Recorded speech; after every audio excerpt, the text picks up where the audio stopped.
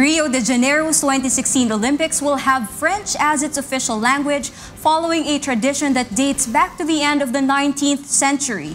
Meanwhile, Chen Lijun wins gold and sets a new world record at the IWF World Championships in Houston.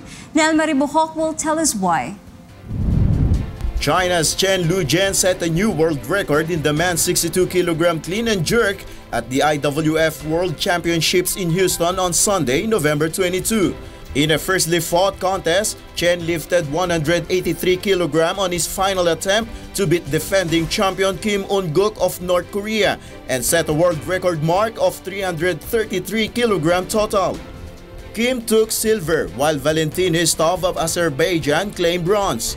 The women's 53 kg was won by Shu-Ching of Taipei, won clinched gold with her final lift to leave China's Chen Qiaoting in second place. Heidelin Diaz of the Philippines took bronze. Meanwhile, the International Olympic Committee announced on Monday French as the official language for the 2016 Games amid rising fears that Rio de Janeiro may be a target of terrorist groups.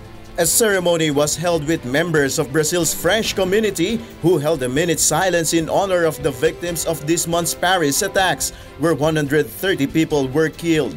French has long been considered the official language of the Olympic Games, with its opening and closing ceremonies partially held in what was once the language of diplomacy. The Switzerland-based IOC is an organization largely run by officials from French-speaking countries, which include 36 other nations besides France. Brazil is home to over 500,000 people who are fluent in French. Security experts have warned that many Brazilian officials do not realize just how big a stage the Olympics is for anyone seeking to sow terror, either through an attack on game venues, infrastructure nearby, or the athletes and 500,000 tourists expected to attend.